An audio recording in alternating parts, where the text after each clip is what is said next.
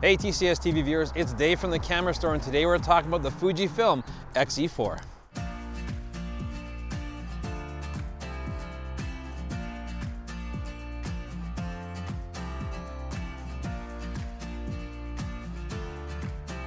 A little while ago, we had our hands very briefly on a pre-production X-E4, but we really didn't get much time to really do much more than a hands-on video with it.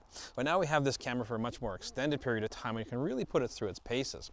Right off the bat, I want to say how good looking these cameras are. Fuji does a great job with their cameras, and this is no exception. This is the silver version. It is available in black as well, but the silver has this great sort of classic look to it. And it takes a lot of styling cues from the very popular X100V. In fact, some people almost say that this is just an X100V with interchangeable lenses.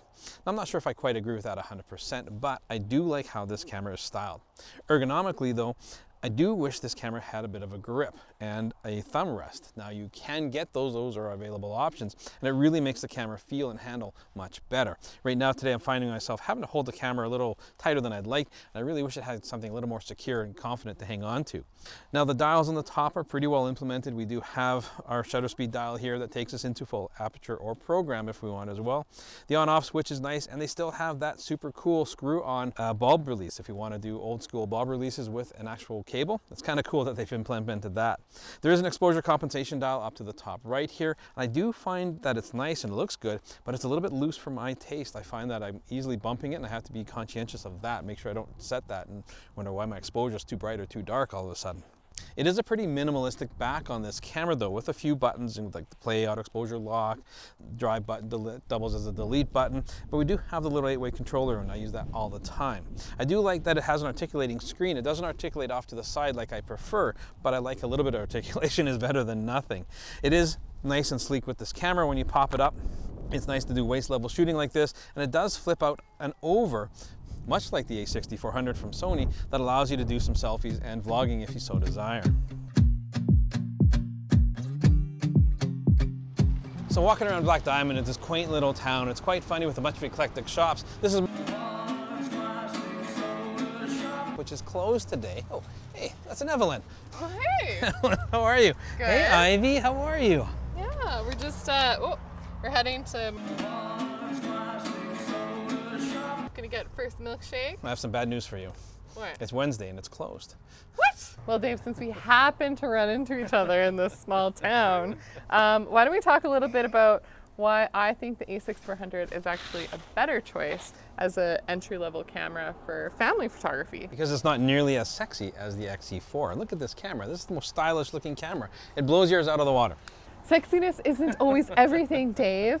A lot of it has to do with the feel of the camera, and this one definitely feels better in your hand, especially right out of the box. You have to get some additional accessories in order to kind of, rig it out to make it feel good, and you're not going to drop it. I will certainly give it to Sony on that. It is a much better feeling camera out of the box. Yes, and the battery is also a little juicier. You get a few more shots out of this guy too. You certainly do. Now, one thing that surprises me about this compared to these two cameras is the video side of things. Fuji actually is a better video camera between these two cameras, and Sony's the video company. Yeah, it's true. And that's one area that really surprises me. I mean, this camera doesn't even have a headphone jack to monitor audio of like crazy baby sounds. Now with this X-E4, you do need to plug in the dongle that comes supplied with the camera to a 3.5 jack. What does allow you to monitor audio, which is crucial when you're shooting video. Now, one area where I think is the biggest game changer is with autofocus performance. The autofocus performance on the A6400 is phenomenal, and it has real-time tracking autofocus, and I think Sony still has you beat by a long shot. I won't say a long shot. The Fuji certainly focuses quite nice, right? It does have face and eye detection, and it works quite well, but yes, I will give Sony a bit of an edge when it comes to autofocus. The real-time autofocus tracking is something you really need to see to feel how it works. Yeah, I mean, with image performance, I'd say they're pretty close. I personally like the quality of the JPEGs actually out of the Fuji camera. The other thing we should talk about is rolling shutter. I think your camera does a better job of handling rolling shutter, where the A6400, that is one major issue that comes up when shooting video. Yeah, you're gonna notice that if you're shooting kids running, for instance, and things like that, when there's some fast action. Yeah. That's what's complaint. Well, Ivy's very disappointed that we didn't get a milkshake today at... I'm disappointed as well. Yeah, so we're gonna carry on, but you enjoy shooting your camera. I think it's a really good choice.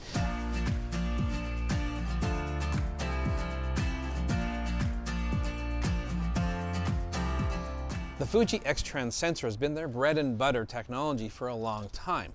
This camera features a 26 megapixel sensor, the same one that's found in the X100V. So we're getting great results out of it. Now, I love the X-Trans technology. The X-Trans sensors differ from the standard Bayer pattern sensors we see in so many other cameras. And what you find is that the digital noise or the out of focus areas have a much more organic feel to it, much more film kind of look to it than you get with other sensors. And I think that's why I really like using Fuji cameras in their film simulation modes. Now, I don't look at the X-E4 as a sport-specific style of camera, but it is capable of some okay frame rates. You can do 8 frames a second in mechanical shutter, and if you switch into electronic, you can do 20 frames or 30 frames per second. Now keep in mind, at 30 frames per second, you're going to get about 1 second of shutter actuations before it taps out, and in 20 frames a second, you're just shy of 80 frames before the buffer fills up and you gotta wait. So we've had a lot of fun walking around Black Diamond today and getting to know a few of the characters in the different shops, which is always a lot of fun in a small town. But it really gives me an idea of what this camera is kind of capable of. Now with Fuji, we do have a full selection of lenses, including things like the 1-400 if you want to shoot wildlife or something big and long, but honestly those lenses just don't feel comfortable on this camera. For me, this camera lives with like a 23mm lens on here, one of the smaller primes. 23 is a 35mm equivalent in a full frame, which happens to be my favorite focal length, and that's where I find these cameras come into their own. When you're using smaller primes and a walk around, kind of a family camera, sort of an everyday camera. So if you're on a vacation or a trip or just need some decent quality video, great quality stills, this is going to be a fantastic little camera to play with. Now it comes into the market in a really crowded area. You've got the 6400 that Evelyn was talking about earlier, and even Fuji's own XS10 competes with it. The price isn't that much different, and with the XS10 you get a viewfinder that's dead in the center. Now this viewfinder is not bad at all. It's 2.36 million dots of resolution, which works out quite nicely, but I find myself, the viewfinders that are off to the side of the camera, I prefer them in the middle. I'm a left eye shooter, which is also a bit of a problem because when I hold up this camera to my eye, I'm effectively blind to anything else around me. So I do prefer the viewfinders dead center. It's a personal choice. The XS10 also gives you the proper articulating screen, or the fully articulating screen, depending how you want to call it, but it's just a little bit more expensive. So I think it's well worth taking a look at and see if this is going to work into your kind of lifestyle and workflow. But in my opinion, I like keeping the camera nice and small with the smaller compact primes. I fell in love with this 23mm years ago, and it's been one of my go-to lenses. The 23mm is the equivalent of a 35mm, which happens to be my favorite focal length. We're going to wrap it up here in Black Diamond and head back to Calgary, but I of course want to know what you guys think of the Fujifilm X-E4. Is its good looks and list of specifications a compelling option for you as a camera, or are you going to look for a different model within the Fuji lineup or a different brand altogether? Let us know in the comments down below. Please follow us on Instagram and hit that notification bell and subscribe. We'll catch you again next time.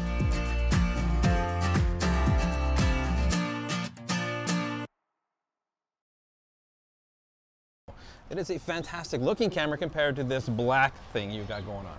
You know, it doesn't look as nice, but this feels a lot better in that. It has a beefier grip. It's easy to hold on.